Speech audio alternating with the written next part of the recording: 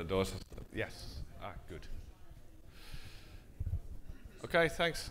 Welcome everybody. I'd like to start. There's strict timing. I don't want to keep you all from lunch. I understand that that's probably the highest priority at the moment. If you guys don't mind. Yeah. Sorry. Thanks. I'm going to be talking about immersion optimized IT platforms, immersion optimization for IT equipment, enterprise platforms, and everything that we do around this topic with Asperitas, and a lot of that, a lot of the things that we do, we also do within OCP, within the Immersion group of ACS. Now, before I get into the actual IT side of things, just for the people who are still unfamiliar with our technology, we have a booth downstairs where we have a system live, where we can demonstrate this technology.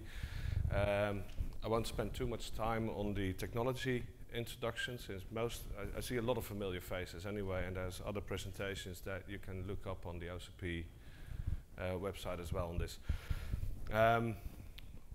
One thing that is new is that we'll be launching soon a 21-inch version of a system. And our technology is unique in a way that we are using passive immersion technology. So we are relying on natural convection with single-phase liquids, and not just any liquids. We're using hydrocarbons, technically oil. And with our developments, we've also been able to drastically increase the power densities that we can support. So without changing the oil, without changing the technology, and this may sound odd, but it all comes down to the way that we position our data or specifications, because we only use data that we have actually been able to validate and that we've been able to prove. And we've been able to increase our power densities to approximately 43 kilowatts. Especially with the upcoming 21-inch system that is going to be higher in power capacity. Some of you may be aware, and if you're not, here's the news. Recently there was a press release about the investment that Shell did in Asperitas. That is on one side related to liquids development, which we're doing together with Shell, and on the other hand also related to new energies, which my colleague Wim will be presenting on this afternoon, so I strongly recommend going into that session as well. But the reason why I think it's valuable to mention this is that we, together with Shell, we're looking at optimizing liquids for this purpose as well, which will allow us to eventually, on our roadmap, keep on going with increasing these power densities. And the good news is that's not just for Asperitas. This is for the entire market. So the liquids, Shell is a large global provider, and these liquids will be available for the entire industry. Now on our technology, a lot in our technology is focused on integration of elements that are needed for high availability of IT equipment. That means our technology is equipped with full electrical integration, rack level switchgear, power distribution. The cooling infrastructure is integrated, including all the thermal management and safety features. Everything is focused on containment with dual hull, level management or level monitoring of the liquid levels, cable management, thermal. Serviceability, IoT optimization, everything is part of the offering that Asperitas has positioned in the market. And this is something that we take seriously. For us, this is an important thing. We've done a lot of research in the past on what are limitations, what are challenges when you want to adopt liquid cooling or immersion cooling in this case. And these are drivers behind our technology development. Another factor that we are very highly focused on is the optimization of infrastructures within data centers, and the level of safety that can be applied. And all the features for this are built into the technology and can be utilized in any way that that it's required. So if there is a requirement for thermal optimization, as in maximizing the temperature output of a system, which is a very relevant value if you're considering heat reuse. The higher the temperature, the more value you are creating. And that is something that the system can automatically and fully autonomously can manage and control. And if it's all about keeping the lowest possible temperatures, which is a completely different perspective or a different way of working with cooling infrastructures and optimization, then that's also something that the system can autonomously manage. So we are very active as well in the public domain, in the industry platforms. We're lining up, we're contributing and talking in the ASHRAE calls, we're active in OCP, and we do all this with a lot of, well, first, of course, with a lot of passion, but also with a lot of interest in maturing the industry and creating a larger industry and increasing the adoption rate. And part of that strategy is also about to investigate, to develop entirely new concepts that come up when you start looking at immersion. So liquid cooling is one thing. Immersion is a subdivision of liquid cooling, and it has some very unique properties which are, in essence, very interesting, or at least worth consideration for a lot of customer deployments, for a lot of data center environments. One of these things is temperature chaining, which is basically fundamentally an energy cascade. This morning, in the earlier presentation, we were looking at the rear coolers. Just now, we were looking at cold plate. We're talking about immersion right now. And all these technologies can actually operate in synergy within the same data center environment. Actually, there is a lot of value in combining the technologies in a data center environment. An energy cascade can be created by, for example, using the thermal output of a rear-cooled rack, of the rear cooler, rear heat exchanger, and using that as an input temperature, as an input supply for a cold plate solution or an immersion system. And by doing so, you're actually increasing the temperature difference across your entire water circuit, which, especially when everything is focused on free cooling capabilities, or perhaps adiabatic cooling, you can drastically increase the efficiency of the entire cooling setup. But another fundamental thing, the temperature chaining and energy cascade is something that we've been talking about for a few years already. But the dielectric ride-through is something that is being discussed today. And ride-through, the term ride-through is not as well spread, not very spread around yet. And I'd like to go a little bit into that in the next slide as well. Ride-through actually is the effect that when a chiller installation or a cooling installation fails, that a technology can still work for a while based on the buffer that liquid may offer. If a pump fails with a cold plate solution, there is only a very small amount of liquid that you can access for this effect. But with an immersion system, if a pump fails, there is still a bath full of liquid, which can be a buffer to keep on capturing thermal energy from the IT equipment and allow a longer lifetime, a longer operating time.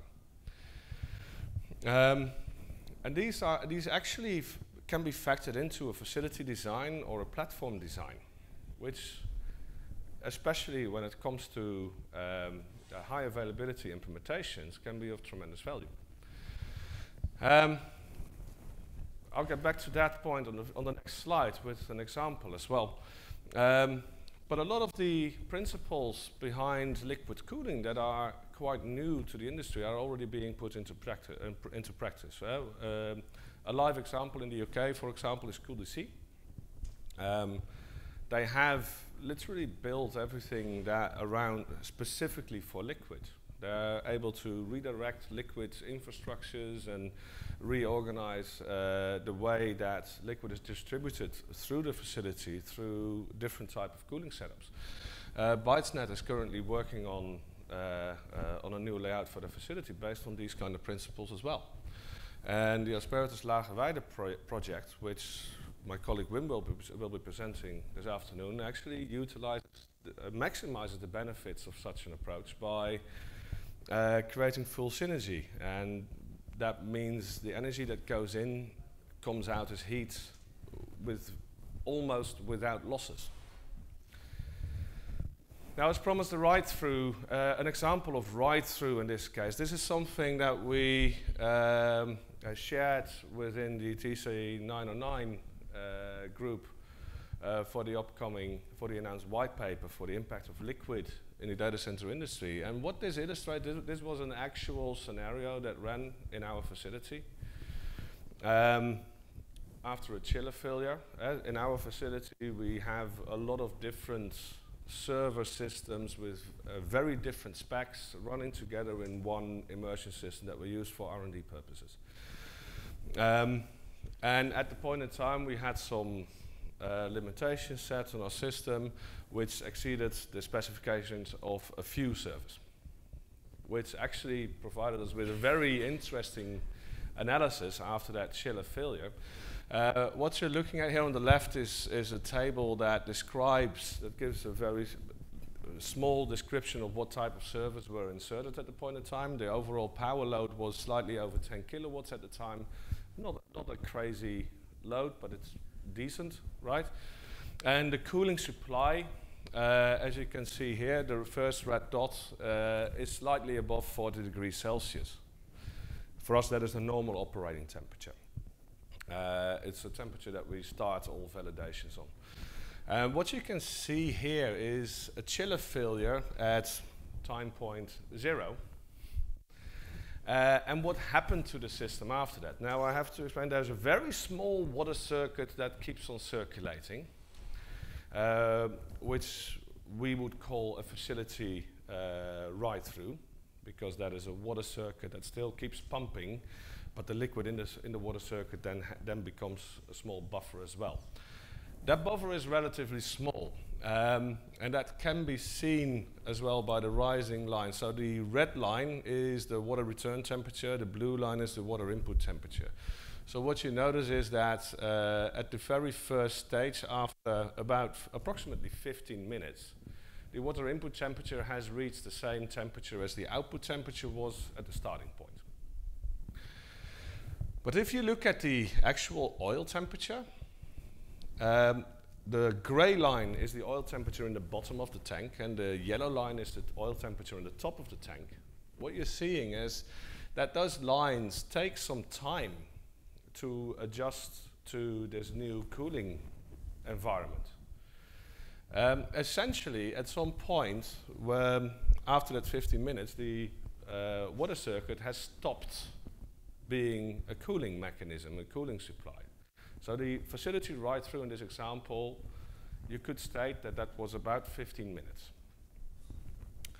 The very first system that failed was at around approximately on the 20-minute mark, and that was a 12 GPU system that has a temperature tolerance of 36 degrees Celsius cooling supply. So technically, during the start of this scenario, the environment was already too hot for that system. So that system has failed when the cooling temperature cooling temperature reached 50 degrees Celsius, approximately. Is that correct? Yeah. That's when it started failing. Well, it's not a full failure. It's just it throttled down. It stopped working with its GPUs. It did a couple of reboot cycles after that, which you can see a bit further on at around the half-hour mark. It did a reboot cycle, the power dropped, power increased, it tried to ramp up its GPUs, but it failed. And then it kept idling and eventually failing. But if you look at the overall system, at approximately 50 minutes, some of the Intel CPUs that we were validating in the system started throttling down. Basically what it did is it got out of turbo mode. With superior cooling technologies, CPUs usually run into turbo continuously. It happens automatically. So these CPUs started running into their maximum tolerances. And eventually, what happens is that if you look at the top marks here, this is what our system does is send out automatic alerts. There's different levels of alerting, and if you ignore alerts long enough, eventually it will escalate into a critical failure, and that's when the system will start will engage the safety mechanisms which are designed to protect the IT equipment.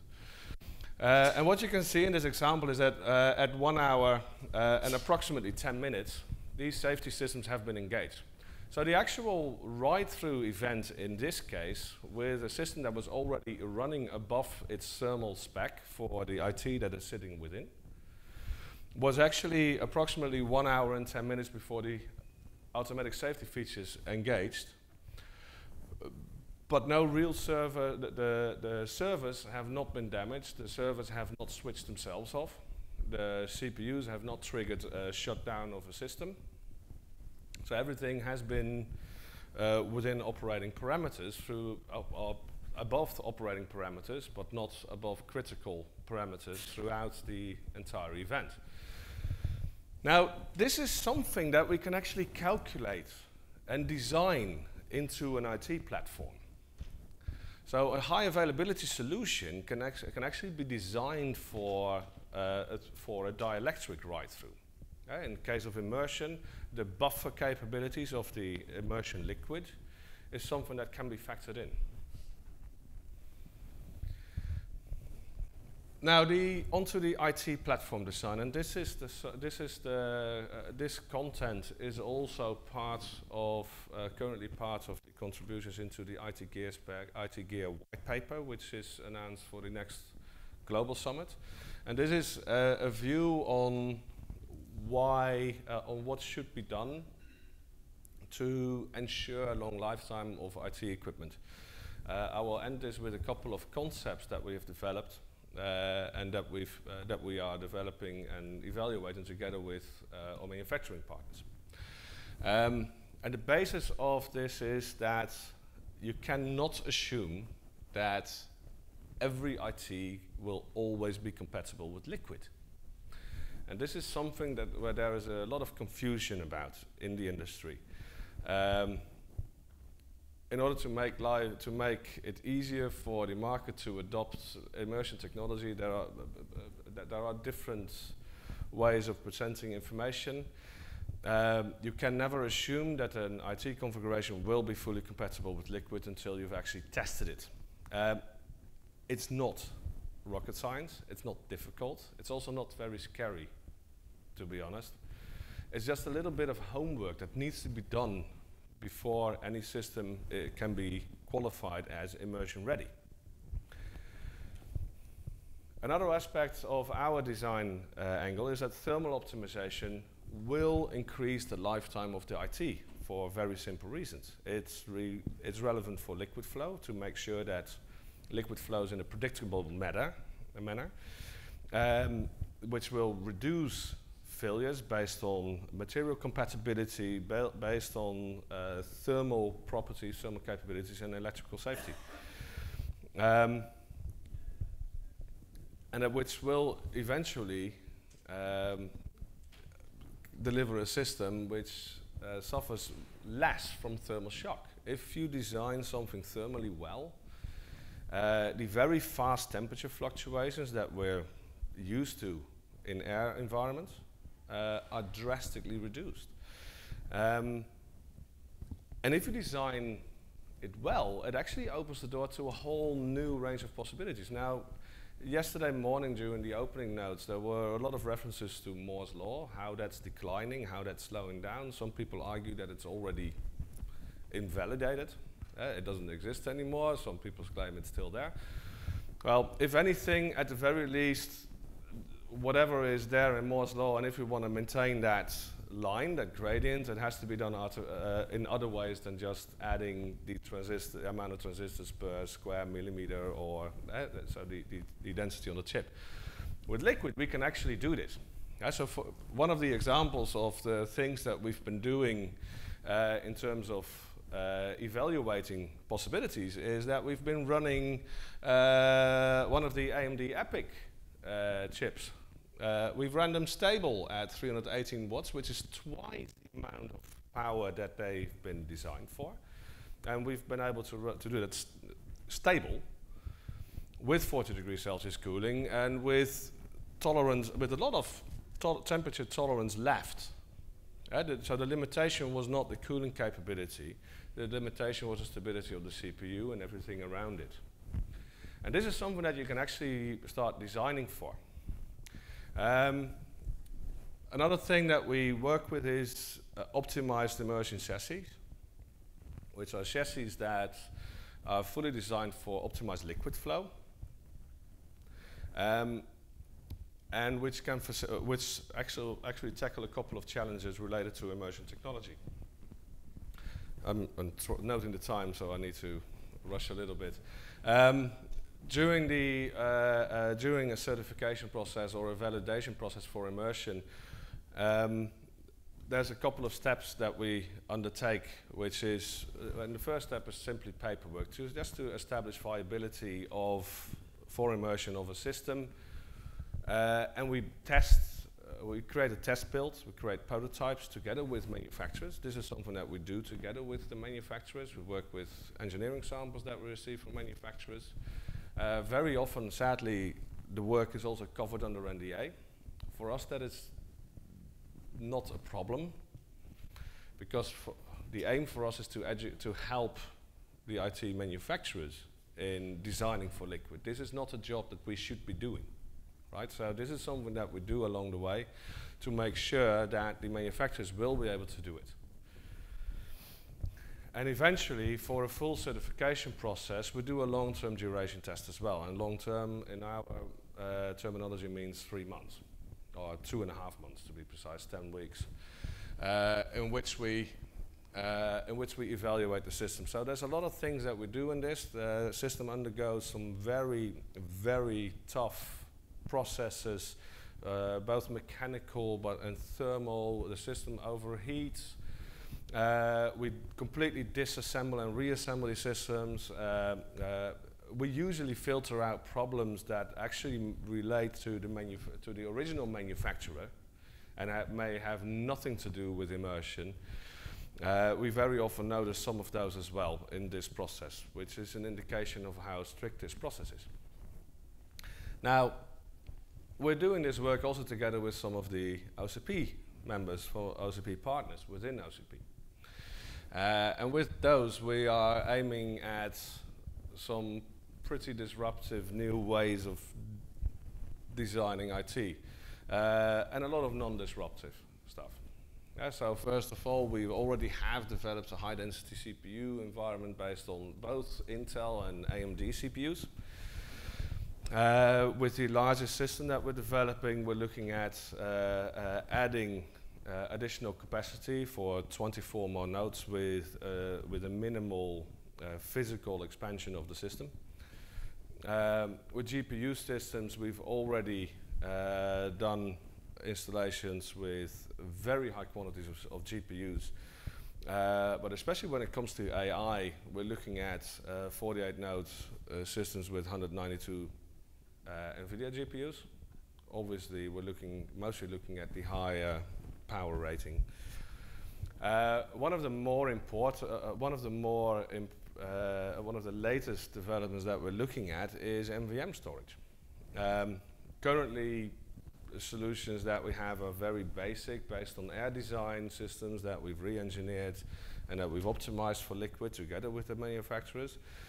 But we also do make a lot of design concepts, as in, okay, so what if you were to design these type of technologies for immersion specifically? One of these concepts we come up at around 2,000 MVMs, which results in 40 kilowatts of NVM storage, which is quite impressive to achieve with MVMs because they are very, very good on, very efficient on power. But these type of platforms will make a lot of difference in how far you can go with integration of different workloads. And we're doing all these, as mentioned, we're doing all these developments together with our partners, either they sponsor or they supply or they work closely together with us. I cannot always elaborate on these type of partnerships. Some of them I can, and the ones that what I can say is on here. So we've been working with 10G Tech and Leone. Leone is a company that we've mentioned several times as well in previous events on optimizing for immersible optical cabling. It's one of the limitations with immersion technology that optical cabling is not very suitable to immerse. We're working on immersion liquids together with Shell to optimize those and to increase the barrier, to get past the current density figures and to increase those and to get to the next level as well. And we're working with IT equipment providers here within OCP with WeWin and Dell and Penguin, and Supermicro is also one of our partners. There's more, but with more strict NDAs applied. We're working on this storage angle together with an undisclosed partner. But we're looking for more and more partners to work with on these platforms. There is a lot to be gained when you're developing for immersion. But to access this, we need to work together with manufacturers who can take on these efforts. Right. CPU evaluations we do with the materials that we receive from the CPU manufacturers. Some CPU vendors are actually partnering with us on these kind of things. So the point is, in order to get these liquid technologies to a new level, we need to make sure that the IT equipment is going to be able to benefit from the new capabilities of embracing liquid. And that's what we're starting to do within ACS, together, so far together with Steve Mills, but he's moving up the chain to the incubation committee, I learned. Sad to see you go. Well, you're still there, but we're looking for partners that are willing to take the next step and make sure that these platforms are going to be developed properly. We're not an IT manufacturer, we're not an IT developer, we're not even an IT trader. We don't sell IT, we don't trade in it. So all this work we aim to hand over to our partners, right? So if you want to work with us on these and use the technology that we can jointly develop to bring it, by bringing it into OCP, contact us, come and work with us on these.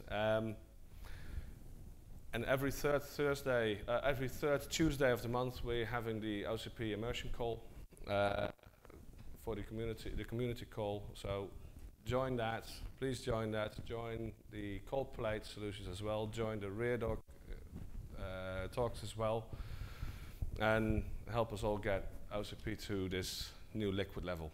That's thank you.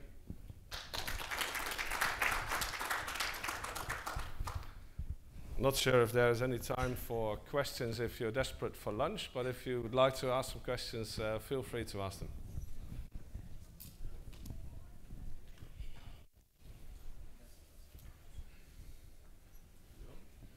Everybody's desperate for lunch. Everybody wants lunch. We are starting back up at 1:30. Yep. Just a quick reminder. So we'll be back in here at 1:30 for Rack and Power, and I think Alibaba has their immersion story, I think.